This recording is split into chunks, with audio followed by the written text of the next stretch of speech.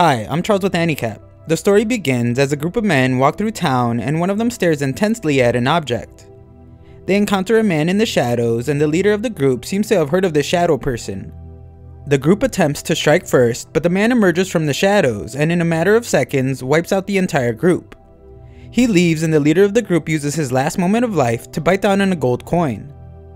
Afterwards, a mysterious person arrives to find the group dead and picks up the red object along with the gold coin.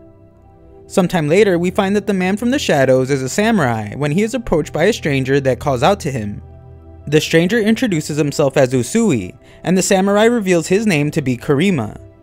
Usui explains that he runs an odd job service in the area and employs a group of all-purpose laborers. Kurima is curious about what this man wants with him, so Usui explains that he has heard of rumors of a very stern-looking samurai passing his days in the village recently. Locals have grown concerned and hired Usui to look into the matter of the samurai. Usui points out how refined Kurima is after introducing himself so properly, and is curious as to why he is sleeping under a bridge instead of at an inn. Usui assumes it's because he is trying to avoid being seen, and Kurima concedes that he has killed a man. Usui can understand his situation now, and Kurima is shocked to see that he doesn't seem surprised about the information. Usui explains that he isn't surprised, but does have more questions now, and points out how this town isn't the best place to hide for someone that committed murder. Kurima explains that he was actually ordered to take the life he took, and had no choice but to carry out the order. It is his duty to dispose of traitors who pose a threat to the clan. Usui points out how strange it is for him to be avoiding people under a bridge if what he did was actually a lawful act committed within his duty, and he should be able to return home with pride. However, Kurima reveals that the person he killed was someone he knew that was very important to him, and he can't bear to face those who knew him. Usui points out that Kurima won't find any answers to his problems hiding under a bridge. Kurima thanks him for putting things into perspective, and Usui just calls it one of the many services he offers. Kurima heads off and tells Usui that he can report back to the people of the village that he has gotten rid of the lurking samurai. As Kurima heads back home, he is stopped by a group and wonders if they are there to escort him back. One of the men mockingly commends him on a job well done after slaying his father-in-law and his men single-handedly, and Kurima defends himself by stating that he simply did what needed to be done when his father-in-law sullied his hands by becoming involved with opium trade. The man explains that Kurima only needs to carry out one last duty, and pulls a gun on him. They no longer have any use for him and prepare to kill Kurima. Just before he can be shot, Kurima hears a voice that tells him that if he doesn't want to die, then he needs to stop talking and jump. He does just that as he is shot at, and the men wonder if he has gone mad to do something so dangerous. They are confident that he wouldn't survive such a fall and decide to report exactly that to their boss Matsumune. We then see that an extremely long string had been attached to Kurima as it pulls him from the water, and a girl explains that his death won't be her fault since Kurima was the one wasting time talking to the men. Afterwards, Kurima wakes to find the girl and Usui in a room with him. He wonders if he was the reason he is still alive, and Usui confirms it by reminding him that he handles all manner of tasks. Usui points out that as a day job, he also makes small items. Kurima wonders who exactly they are, and Usui states that in a business like his, you learn a lot of things about the Nagasaki underworld. Usui states that someone from Kurima's clan had been making secret deals for opium, but Kurima's father-in-law was investigating the issue and not the one involved. Usui explains that this means whoever told Kurima to kill his own father-in-law is the mastermind behind the opium deal. This person is the chief financial officer of Satsuma named Matsumune.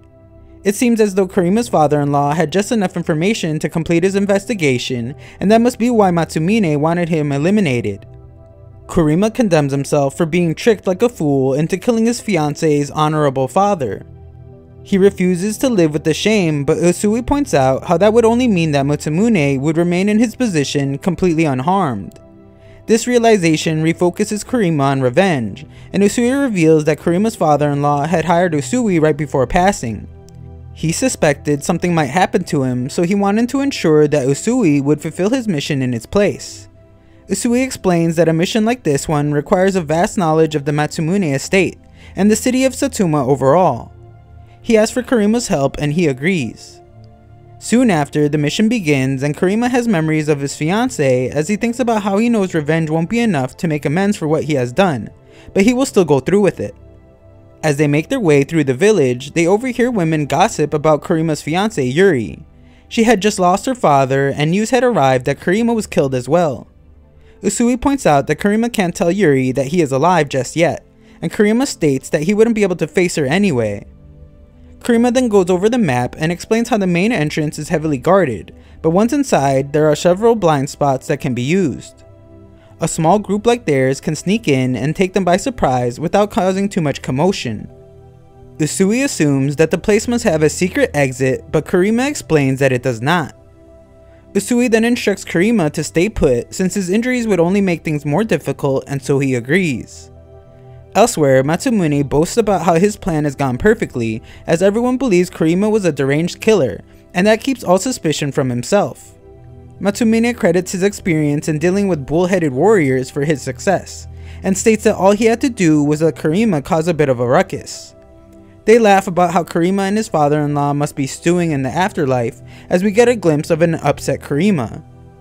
The men soon run out of sake and wonder where the server has gone, as we see Kurima once again, but this time he is preparing himself. He leaves the hideout as a man watching states that his departure was definitely not part of the plan. The man searching for the server finds him tied up, but can't do anything, as the girl from Kurima's group uses the kite she has been working on to kill him. The rest of the guards are then alerted, but they don't stand a chance, as another man from Kurima's group quickly eliminates a couple of them. Usui then demonstrates his unique fighting style as he uses an item he was working on earlier to suffocate one of the guards as he says a prayer. The prayer ends as he asks for the guard to repent just before he dies. Afterwards, the group find that there is actually a secret exit, and realize now that Kurima must have outfoxed them. We then see that Matsumune is making his way through the secret passage and manages to escape. Unfortunately for him, Kurima had been waiting for him and asks for an explanation, but Matsumune refuses to cooperate. An enraged Kurima quickly unleashes a swift attack, completing his quest for revenge. The rest of the group realize that this must have been Kurima's plan from the beginning, and he was just using them to smoke Matsumune out of his hole for him. A member of the group is upset that Kurima stole their target, but the others explain that at least the job was done even if it wasn't their doing. The girl rings a bell to alert to everyone that the job has been completed, and Kurima rushes off to find his fiancée Yuri. He thinks about apologizing to her for not realizing Matsumine's plan and killing her father. Kurima prepares to kill himself in front of her as he thinks that is the only way to make up for this terrible wrong he has done. He finally makes it to her home as he calls out her name, but is horrified to find blood everywhere as she had just taken her own life moments before. Kurima can't hold back the pain as he explains that he has so much to atone for and calls out his fiance's name as he holds her in his arms. Thanks for watching part 1, future parts will be in a pinned comment below.